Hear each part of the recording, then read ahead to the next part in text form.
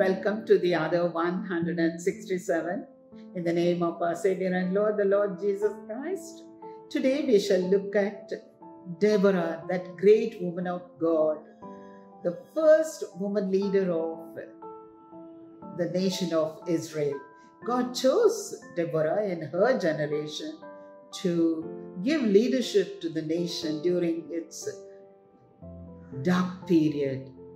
How bold Deborah was, how courageous and confident she was to take up such a big mantle and give leadership to the nation of Israel.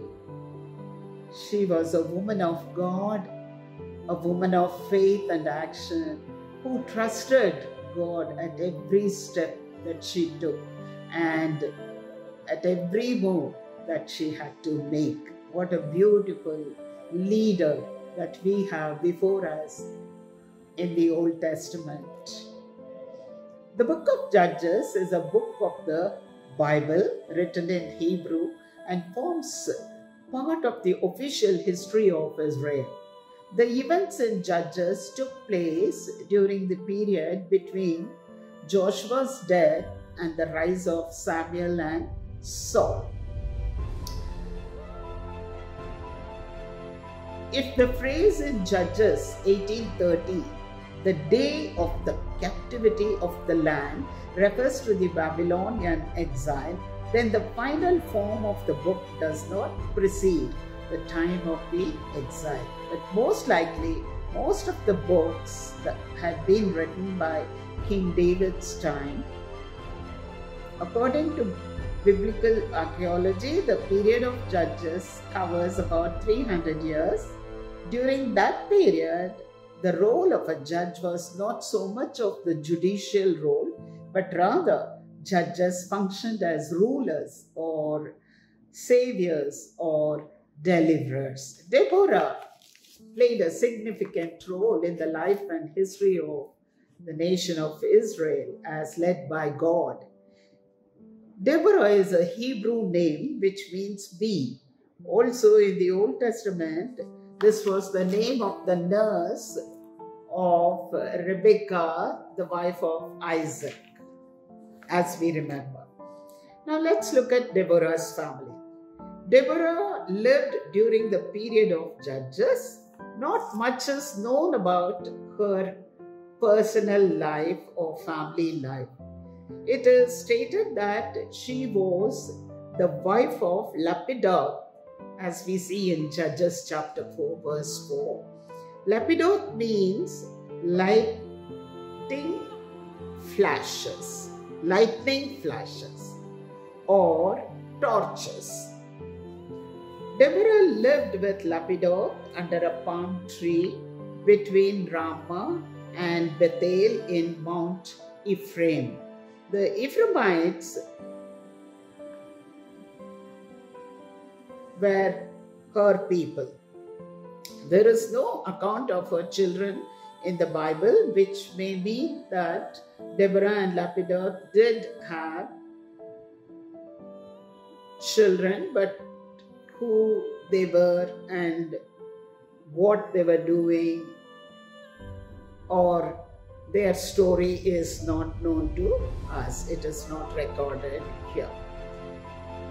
Or it may be that they were childless. They were a childless couple and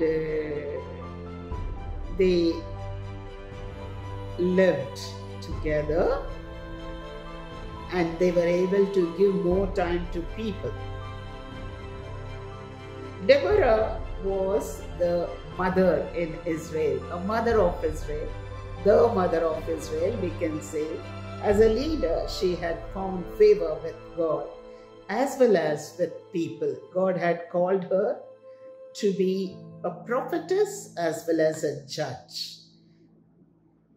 In her song of victory over the Canaanites, she speaks of herself as a mother in Israel.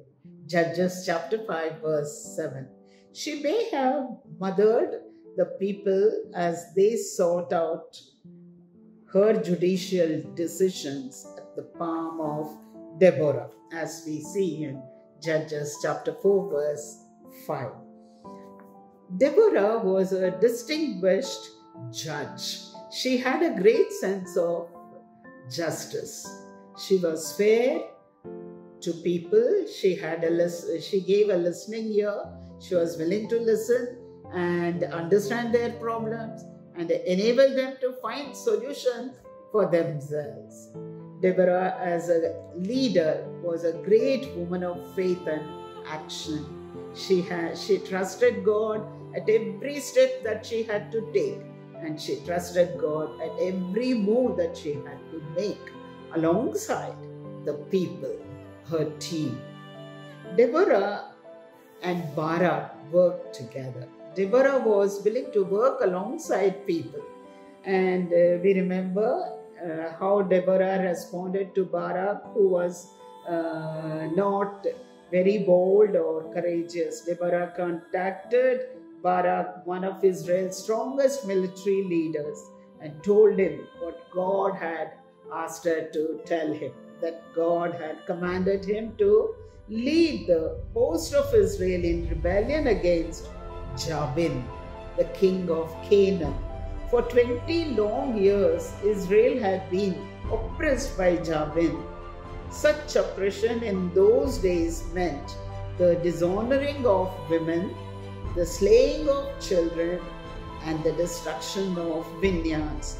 Many of the disillusioned people were turning away from God. At that time, Deborah stood strong alongside Barak and worked alongside him. Together, they helped people to turn to God. Even today, God gives us privilege to work alongside men and women. We work side by side in order to fulfill God's will and purpose. Deborah's obedience to God brought blessings. Deborah was willing to listen to God.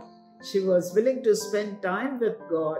She was willing to do what God wanted her to do in the interest of the nation of Israel during the dark period. Deborah yielded herself to God. Imagine, she used to feed the people in thousands, 10,000s, and how she could do that without faith in God and without working alongside people. She sought the cooperation of the people, and she also looked for coordination efforts together as men and women at that period. Beloved in the Lord, even today God has given us opportunities to work alongside men and women in different contexts, and may God continue to help us to be people of faith and action. Dear Lord Jesus Christ, thank you for the story of Deborah.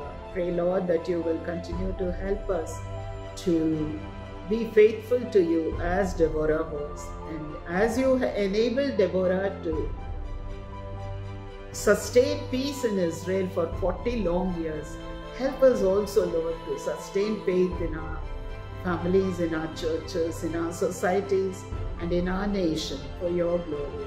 In your precious name we pray, Lord Jesus Christ. Amen.